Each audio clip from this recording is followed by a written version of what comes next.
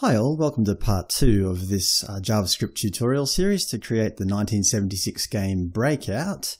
In this tutorial, thanks to a suggestion from one of my viewers, we're going to create a responsive canvas that adapts to the screen size, and we'll add some touch events so that people can use it on mobile phones or other touch-enabled devices. So go ahead and open the code, or download the code if you don't already have it.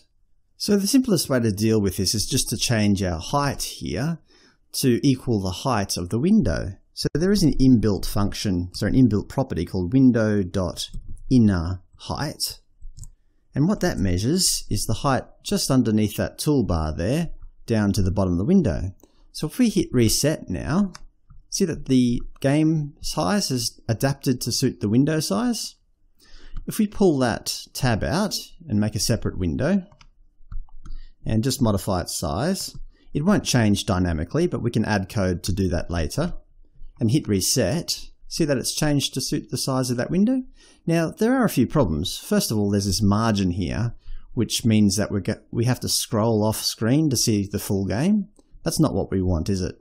So let's get rid of that margin first. So we can do that via the style tags up here. We can just write some CSS. So we can set the margin of the body. So body braces, margin, 0. So that'll set all margins to 0. Let's give that a go. Yep, that seems to have worked. So if we just resize this window, make it a bit bigger, you can see there's no margins around it anymore. However, we can still scroll off the screen there. So we'll have to add something else. So it's probably because our canvas has some default styling. So let's set up the canvas here. Let's add the canvas here, I should say. And we'll change its display type to block, because the display type by default is inline, which means it'll follow like a span tag. If we make it a block, it'll be more like a paragraph tag. So let's give that a go, see if that fixes it up. Yep, that seems to have done it. See, there's no more scrolling. So the window is the window and it doesn't go any further. The canvas doesn't extend beyond the window. That's good.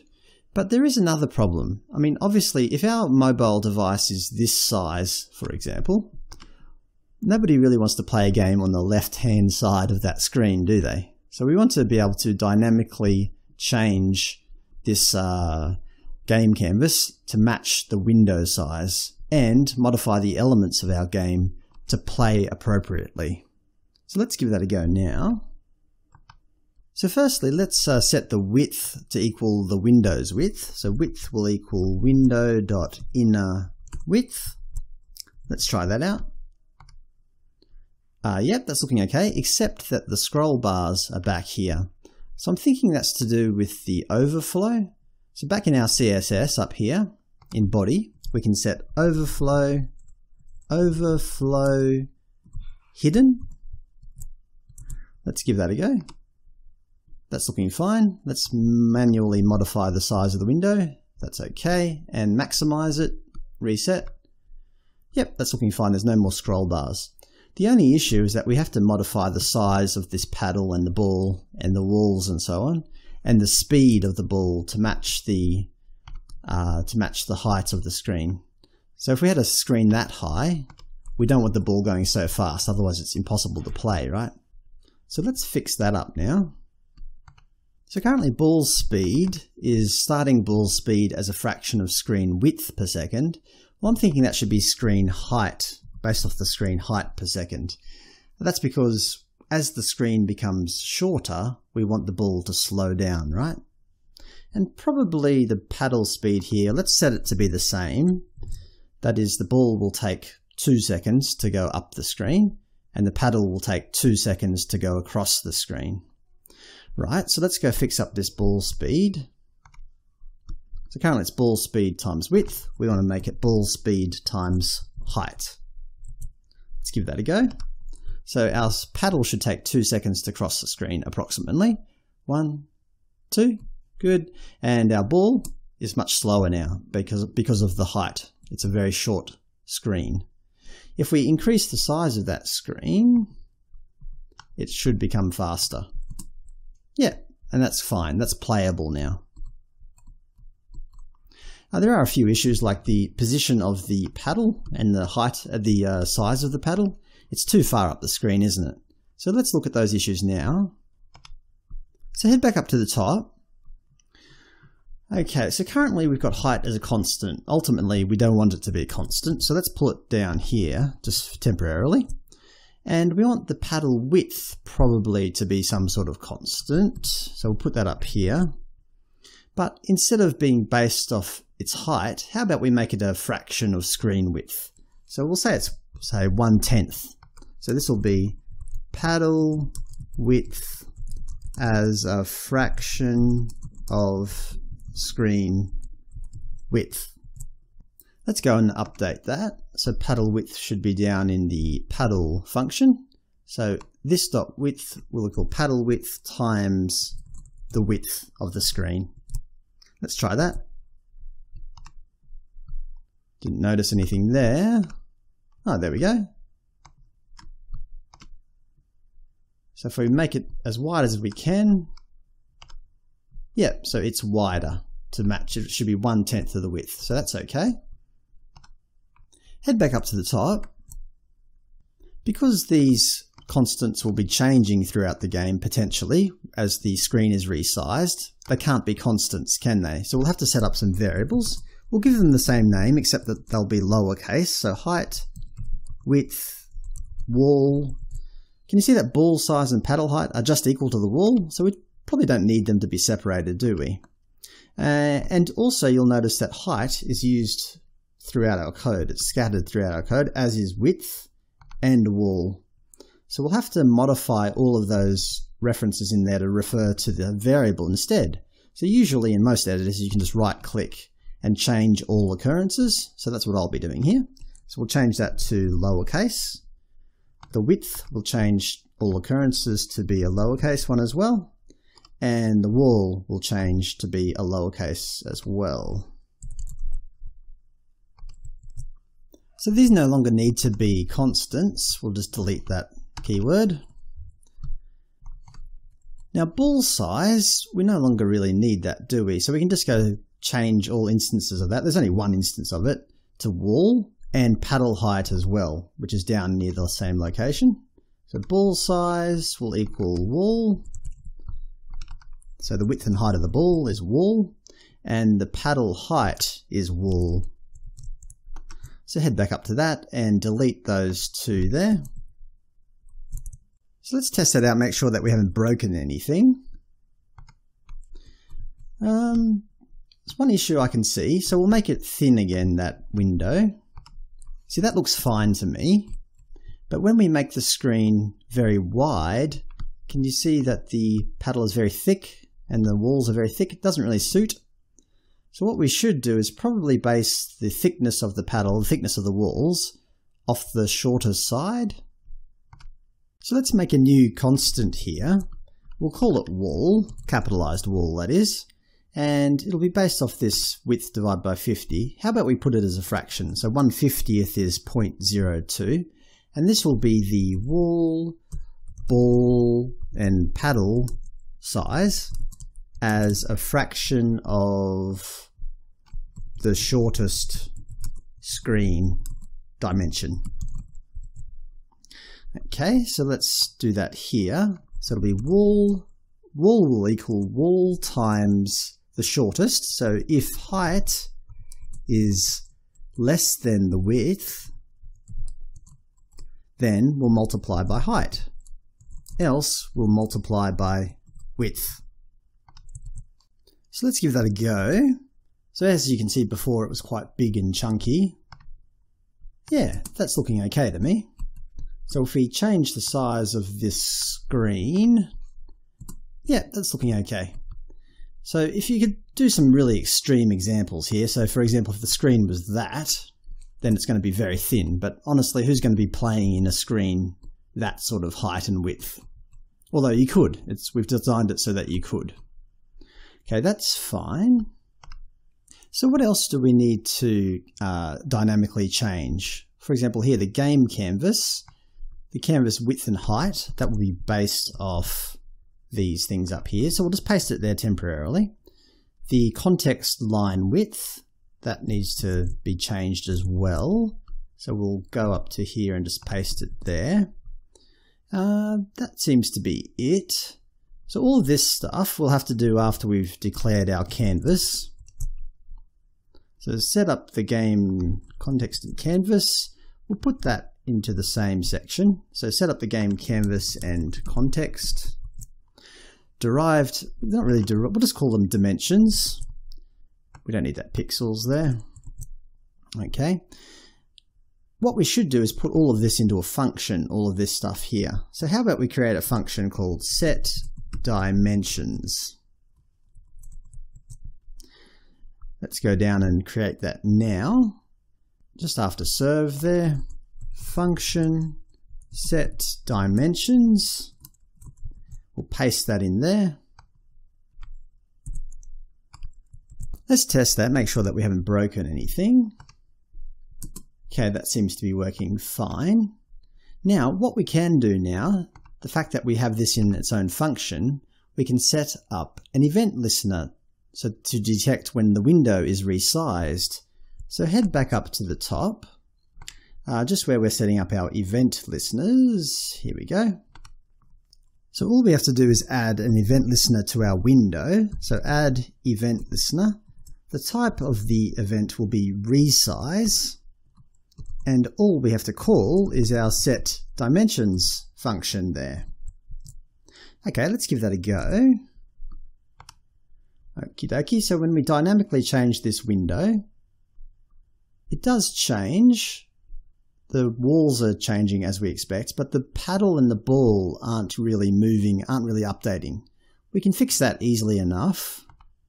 Inside of our set dimensions function, we can just simply set up a new paddle and a new ball. So we can go paddle will equal new paddle, and ball will equal new ball.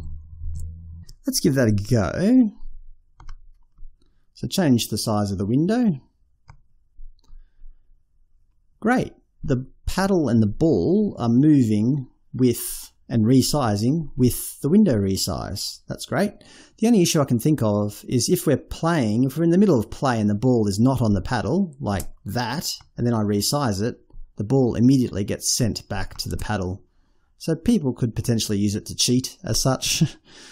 And one way around that would be just to restart the game. If a resize occurs, the game restarts, so you can't cheat. Anyway, let's move on. Let's go and do some touch events. So let's head back up to where we set up our event listeners. These touch events we'd like to apply to the canvas only. So we can go canv.add event listener. The type will be of type touch. Now there's 4 types of events here: touch, cancel, touch end, touch move, and touch start. Let's implement all of them so that we handle all situations. We'll call the names of the functions the same, just with camel case. So we'll have touch, cancel, touch end, touch whatever, whatever. So touch end, was it? Yep. Touch end. There was touch move, and touch start, was it? Touch start.